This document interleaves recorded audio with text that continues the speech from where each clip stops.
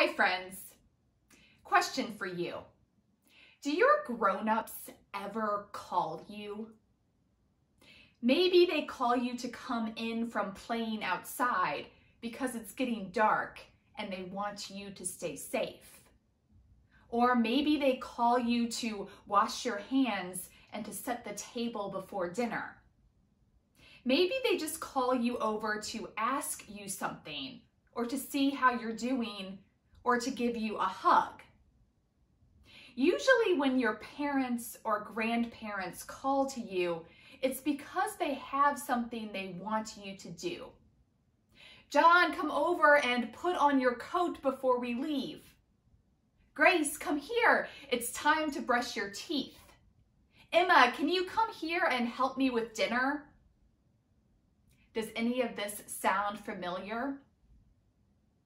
But you know, our grown-ups are not the only ones who call us. Did you know that the Bible is full of stories of God calling people to do something? God calls to a man named Moses through a burning bush. And God calls to a little boy named Samuel, who was young, just like you. And in the story we're reading in worship today, Jesus calls his first disciples saying, "Follow me, and I will make you fish for people." Each of these people had a different job to do. God told Moses to go to the king of Egypt and say, "Let my people go," and then to lead God's people to freedom. Samuel was called to be a messenger of God. Jesus asked the disciples to follow him and to help him preach and teach and heal. But all of their jobs had this in common. God called these people to help share God's love.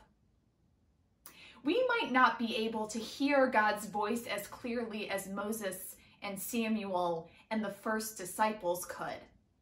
But God calls us to do the same thing, to share God's love with others. What are some ways that you can help share God's love?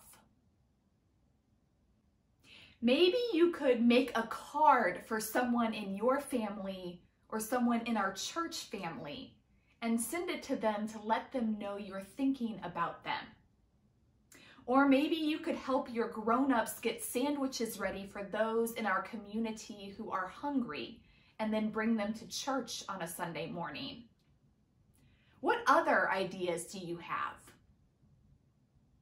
There are lots of things we can do to share God's love.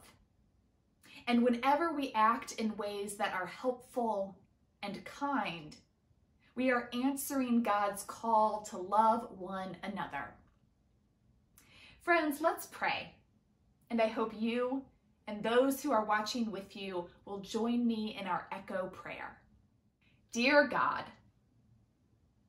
thank you for calling us to do your work. Help us to share your love